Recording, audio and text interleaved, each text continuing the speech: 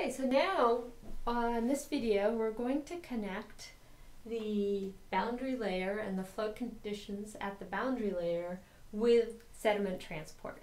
And one of the key things is the Bernouli effect, which is how the flow over grains creates a low pressure on the upper and downstream sides of the grain, and that low pressure helps lift the grains up into the flow. Okay, so we're going to analyze the forces on a grain bit by bit. So here we have our surface, and we have a grain on that surface here.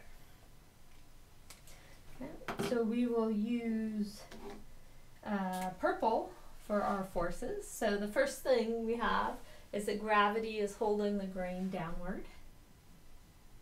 So we have our force from gravity. Okay. Then we also have various amounts of pressure. So I'm going to use P for pressure. And pressure comes from molecules colliding against each other and against objects. And so, for example, if you have a grain sitting in a water, those water molecules are jiggling even when the flow speed is 0, and they're jiggling and they're bumping up against the grain. And because our flow speed down near the bottom here is 0, the molecules are just jiggling in place, and you end up with a pressure that's pushing in on the grain.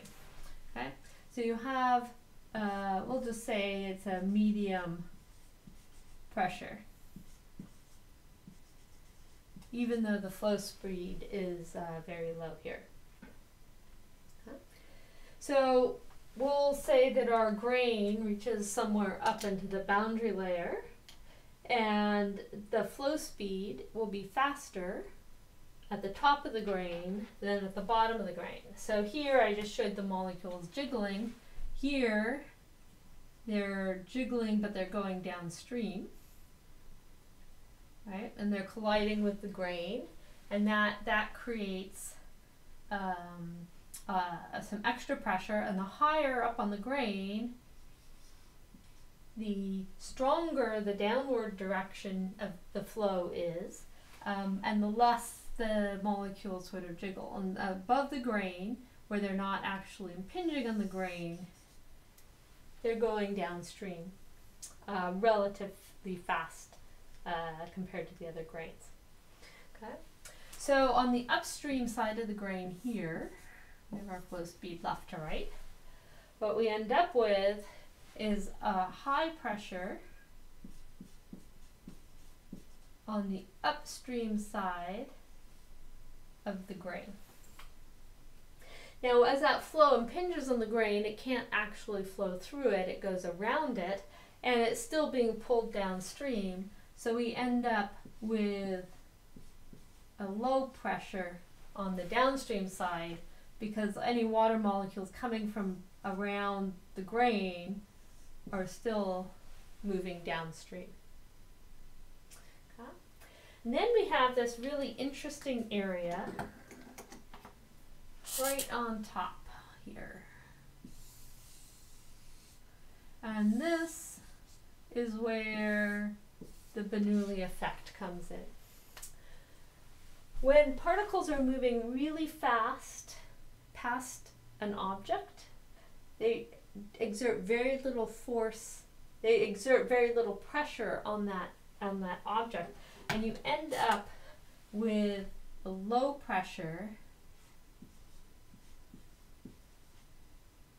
active on the grain top itself. If you put something across the flow like this, you'd feel a very strong pressure on it with all the molecules colliding right into your hand. But if you put your hand sideways, it the very few molecules collide with that surface, and it creates a low pressure. And that's actually how airplanes fly. Is so you have the airplane wing, and it's shaped so that the flow goes over the top of the wing, and almost none of the air molecules collide with the top of the wing, and it creates this lift, this low pressure, this suction that pulls the airplane up into the air. And so if you look at an airplane wing, they're shaped like this. So the air in this case would be going this way. This distance versus this distance is longer, and that makes the airflow faster over the top of the wing. And so there's a lower pressure at the top of the wing than the bottom, and that pressure difference is so big that it overcomes gravity. So 747s, heavily loaded, can still fly using this pressure difference effect. It's also possible to feel it if you're just driving in a car with a window open. Things can get sort of sucked out the side of the car because the side windows, the air is moving very fast past them, and it creates this low pressure that can pull things out of the window. Okay.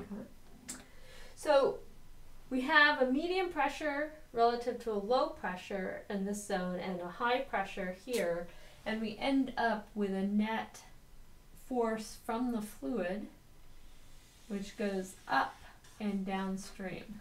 So this is the combination of the fluid forces.